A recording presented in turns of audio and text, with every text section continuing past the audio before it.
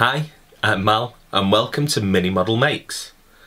Today's video I'm going to go through how I recently painted Freki and Geri, the Wolf Kin of Russ.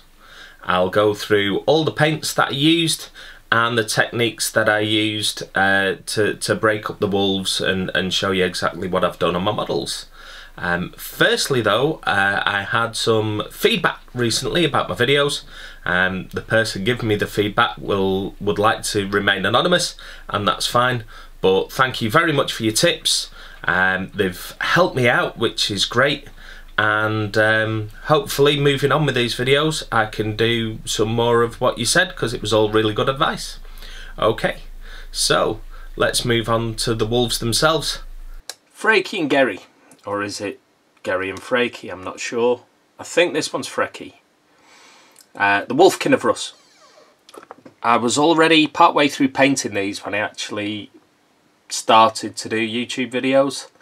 And in a way these were kind of the inspiration for me to do a YouTube videos, because I was searching on YouTube to find a really good colour scheme for these two lovable chaps, and couldn't find one. Now probably it's me, but no one had really done kind of an in-depth talk through of them, let alone anyone painting them with a brush. So I had to come up with these paint schemes myself. Really easy to do. They're absolutely beautiful models. They come with some Prosperine themed bases originally as part of the kit, but it doesn't suit my Space Wolf army. My Space Wolf army is based with snow and rock, so Russ and his two wolves kind of stood on sandy pyramids would definitely not fit in. So I have done the snow bases, which are in one of my other videos. I really do like to base my Marines as if they're on the home world, which seems strange because they wouldn't really be fighting on them. But my Space Wolves are snow based, my Blood Angels are radiated desert, you know, red sand sort of based.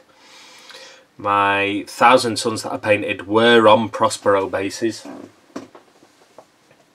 So I'm kind of very cliched like that, but I'll talk through these wolves and the colour schemes I use now for you. So Freki's first. He was sprayed Mechanicus Standard Grey. I then picked out, excuse me, I'll get a brush as a pointer. I picked out the areas along his back here and down the top of his tail with Nuln Oil. If you look at pictures of animals and wolves in the wild, they kind of get this dark area first, and then it goes lighter as they move towards the belly and the paws. So I wanted to really replicate that. After the Nuln Oil, it was then a dry brush of Dawnstone coming down the flanks of the actual wolf itself, and then it was Administratum Grey over the sort of fine pore areas and these lighter edges along sort of the ruff and his underbelly and things. Then to tie it all in a bit more naturally, I gave it a wash of 50-50 Agrax Earthshade and Larmian Medium. It really did help blend this model in and make him look a lot more natural. I then gave it a very, very faint dry brush of pallid witch flesh around sort of the main fur areas and a bit under the belly, just to tie it in a touch more. The mouth and gums I painted Acadian Flesh Tone. I then used Carroburg Crimson to sort of stain that area and give it that pinky tinge, and then picked out raised areas of the gum and the tongue with Emperor's Children, which tied it in nicely. The teeth were done in Xandri Dust Then Agrax Earthshade, Screaming Skull and Pallid Witch Flesh finally to pick them out, make them a bit more white. The eyes were simply the, excuse my arm, the Avelin Sunset. And I don't know if I can zoom in on this guy. Oh, really blurry. Let's wait for it to catch up. But I have picked out the eyes with the pupils with some Abaddon black. I was feeling brave and went for the eyes on these guys. It really does make them stand out that little bit more. You know, they're a bit more special on the tabletop, especially accompanying a Primarch. The leather straps that are adorning them are XV88, an Agrax wash, and then Baylor Brown over the top.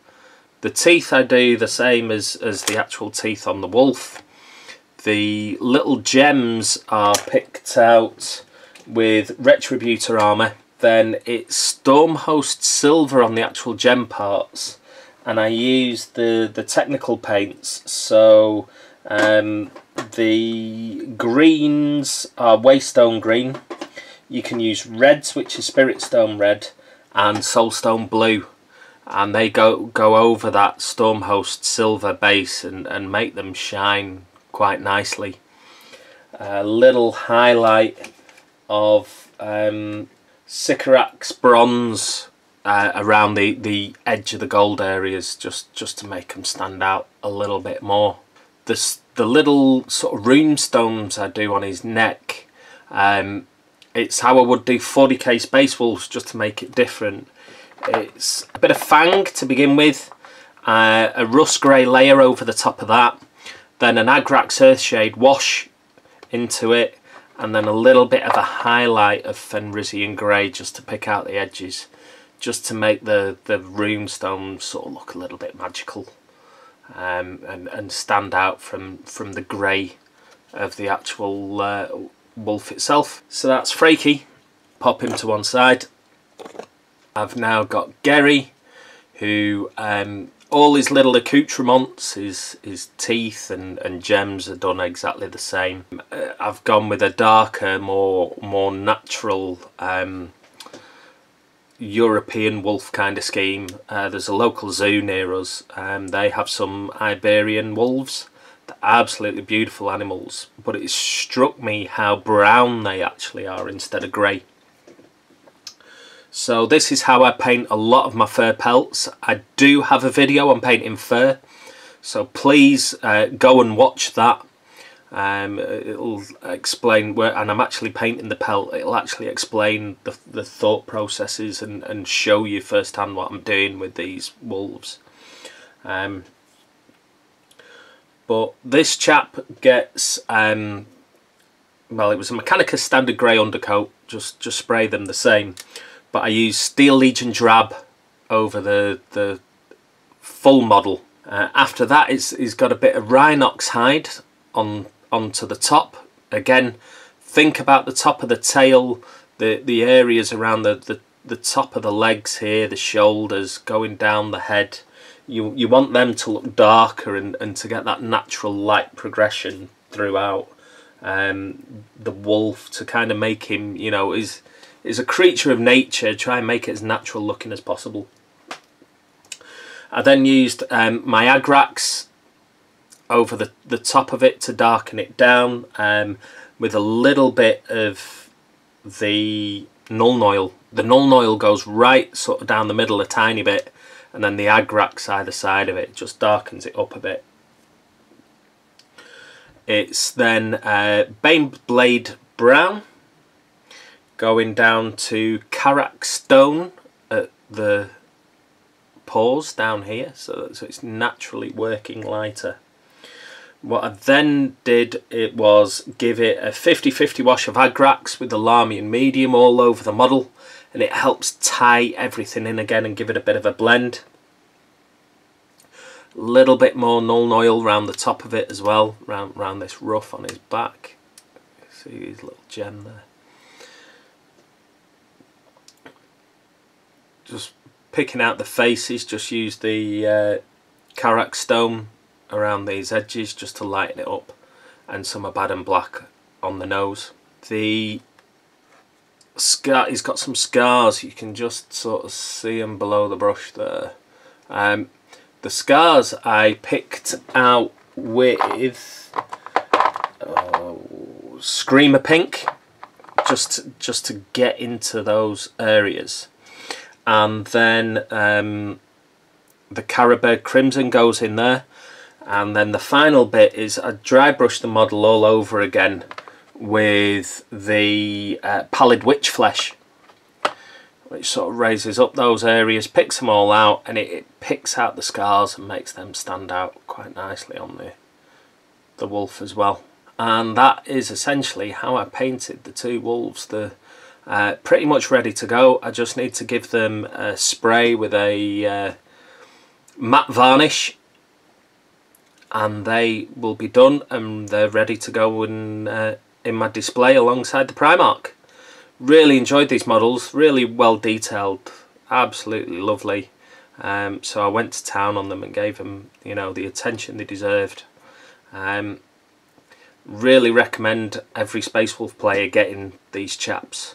What I will do now is I will get my little rotating turntable, and I'll take some proper shots with these lined up, rotating round in a little bit of a gallery format, so you can get the benefit of looking at them properly without me sort of fudging my fingers all over them and holding them for a camera. Okay then guys, I will get back to you shortly. So there we have it. That's how I painted the Wolf Kin of Russ. Freki and Geri are now ready to join their master in slaying the enemies of the Emperor. If you enjoyed this video, please like, subscribe, share. I'm still a relatively brand new channel, so it'd be nice to get some coverage out there and some more subscribers.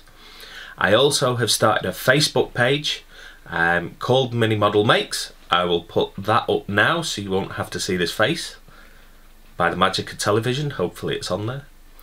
If you would like to join that page, you can send in pictures of the models that you've painted. You can give me some tips in there as well. And if you want me to go through any lessons on anything, please put it in there so I can read it and I can see if I can get around to doing that for you. As I say, I hope you enjoyed this video. That's it for now. Also, what I'll do is I'll put in the paints I used in the description below with some hot links.